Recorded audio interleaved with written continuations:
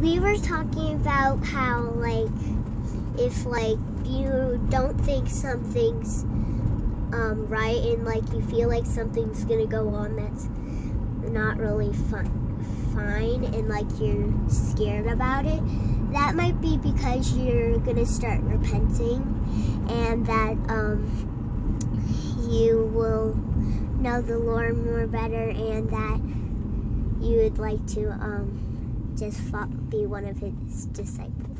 And Jez, what are fairies?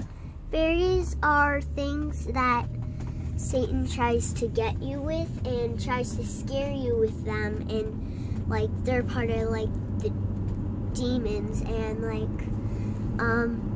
with magic, and like it's not really the best thing to do. So yeah, and that's why when you feel something like that's not going on well, you could pray about it and then maybe just